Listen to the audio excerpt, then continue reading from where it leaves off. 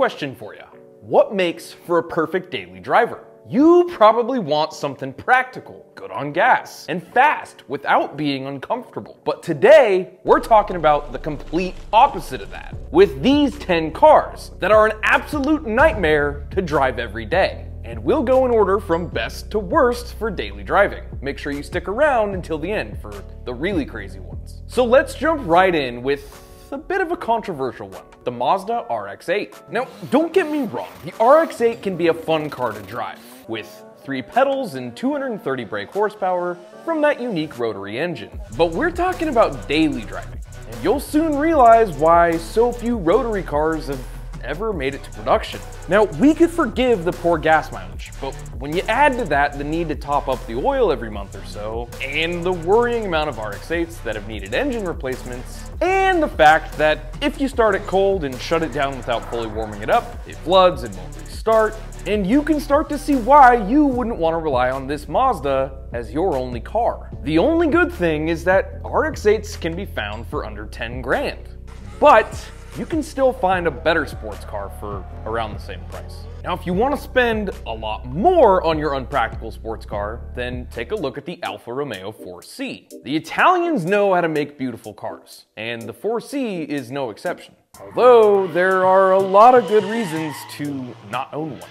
Now, it might look small, but this sports car is as wide as a truck, and no power steering means you'll get a free workout when trying to maneuver it in and out of tight places. Then there's the cargo space, or lack of it. Because even though this is a mid-engine car, the front hood is sealed shut, and you only get a tiny little trunk out back behind the engine, meaning whatever you put in there is getting hot. So, no carrying ice cream back there. Then there's the interior. It feels like it belongs to a cheap little city car, rather than a $70,000 sports car. But if there was ever a prize for the nastiest plastic interior, then the Hummer H2 would probably be at the top of that list. Long before Hummer went all in on electric cars, they started out making armored trucks for the military, then road-going versions to sell to the public. But things started to go wrong when the H2 hit the road in 2002. This was no longer a tough, military-inspired off-roader. What we got instead was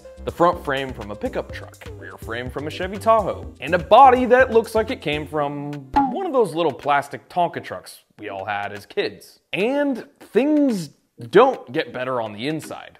The interior may be almost as big as a football field, but it's filled with the cheapest plastics you've ever seen. And those tiny square windows don't exactly make it easy to see out of. There are a ton of SUVs to choose from these days, and the H2 should be near the bottom of your shopping list. They don't work well on-road, and they don't work off-road either, but at least they get terrible mileage. Another American car that shouldn't be on anyone's wish list is Chrysler's attempt at a sports car, the Crossfire. Now, if you look at the spec sheet, the Crossfire actually sounds pretty good. It's a rear-wheel drive coupe with the Mercedes V6 under the hood that makes over 200 horsepower. But that's where the good news ends, because Chrysler managed to mess up almost every other part of the car. You get a cheap-looking interior, too much body roll in the corners, and you get more feel through an Xbox controller than you do from the steering wheel. Hey, I know looks are subjective, but I'd say this car has been hit by the ugly stick a few too many times. And while we're hating on the folks at Chrysler, let's talk about something even worse than the Crossfire, the PT Cruiser convertible.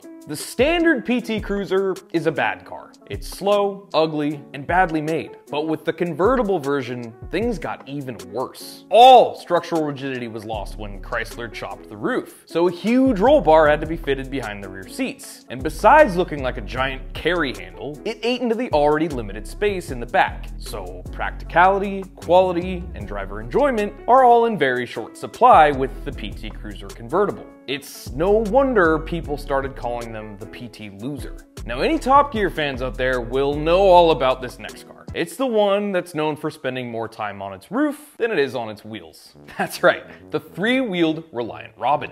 Now, the little Robin is a rare sight over here in America, but I'm sure you've seen them rolling over all over the internet. The reason they roll so easy is because of the bizarre three-wheeled layout, with two at the back and one central wheel at the front.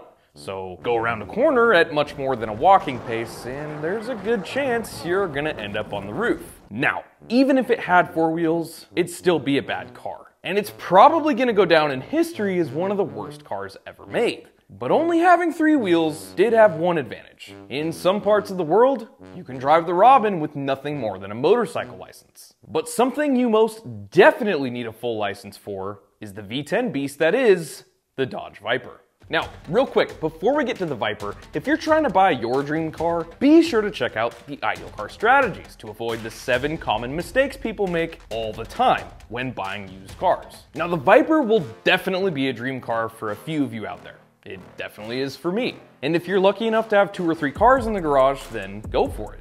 But as a daily driver, it'll be more stressful than driving around with an actual Viper on your lap. Early Vipers had no traction control, no ABS, no exterior door handles, and you didn't even get any cup holders. The car was basically a big go-kart with an 8-liter V10 under the hood. That amazing engine might be enough to make you forget about all the problems. But you gotta be a little brave to drive one of these every single day. It's hot, it's cramped, it rides like a race car, and with the early RT10 version, the optional roof is really meant to be a dust cover, so don't get caught in the rain. It takes a certain kind of person to daily drive. Ask me how I know. Just like with our next car, the Lamborghini Countach. Now this has gotta be one of the most iconic cars ever made, and looks exactly like a supercar should. It's covered in wings and vents, and not trying to be too serious. But unfortunately, Lambos from the 70s and 80s aren't actually quite as fun to drive as they are to look at, and require a great deal of skill and bravery to get the most out of them. We could fill an entire video with reasons you shouldn't daily drive one of these raging bulls, but here are just a few. They have no driver's aids whatsoever, extremely heavy steering, extremely heavy clutch, and don't even think about trying to reverse without getting halfway out of the car to see what's behind you. Turns out those scissor doors are actually surprisingly useful. And then there's the chance that that V12 might overheat when you're waiting at a stoplight. Now, our next car might be 30 years newer and a lot faster, but also more dangerous. In 2007, the Caparo T1 was promised to be a Formula 1 car for the road, with a 200-mile-an-hour top speed and hitting 62 miles an hour in under 2.5 seconds. But things didn't quite go to plan, and only 15 were built before the company went bankrupt. This was never going to be the ideal road trip car, with no doors and no roof, but it actually turned out to be downright deadly.